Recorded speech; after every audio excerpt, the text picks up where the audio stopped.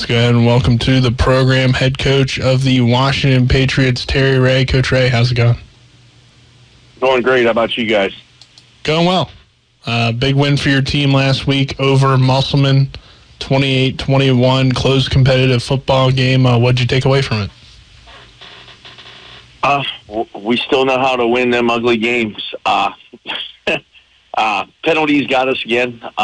We showed a little bit of non-discipline when it came to the defense side of the ball. We kept jumping, even though that offense is a little interesting to work for. We thought we prepared for it, but our kids never gave up. They were resilient, and we won one that was tight. You guys have been in a lot of tight games this year, and you found yourself down heading into the fourth quarter as well. Just talk about the resiliency and the surge of the effort late to pick up the victory in that fourth quarter.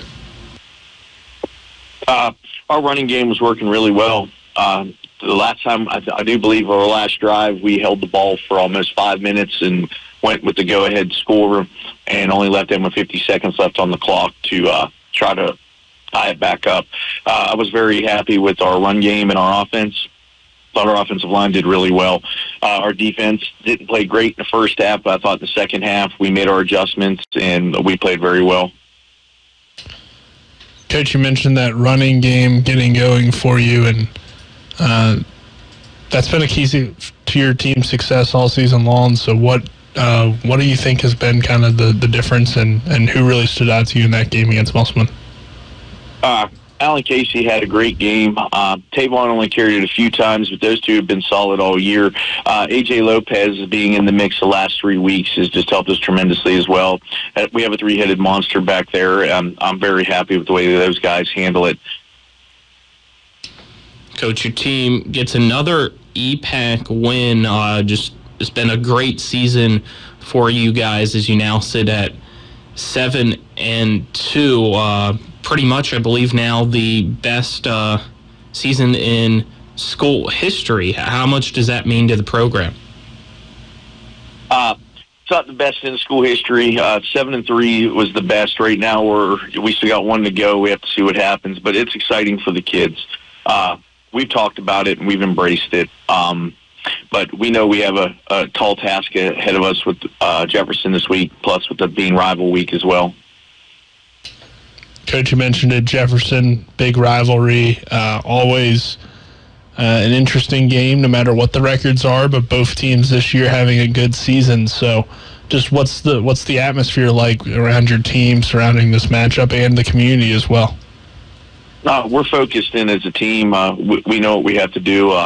Jefferson's extremely explosive on offense. They're real tough on defense.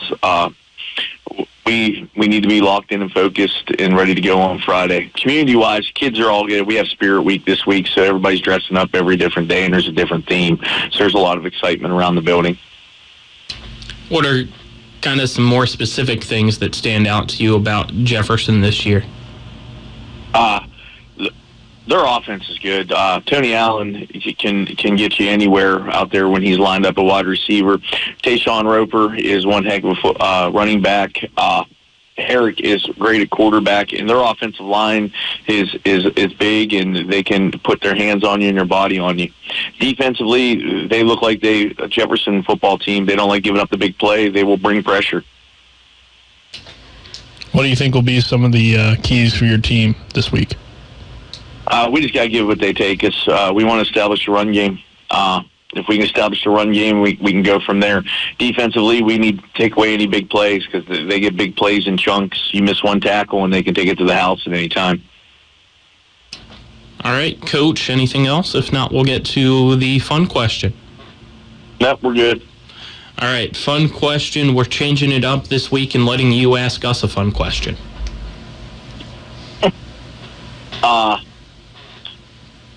How many cups of coffee do you guys drink in the morning?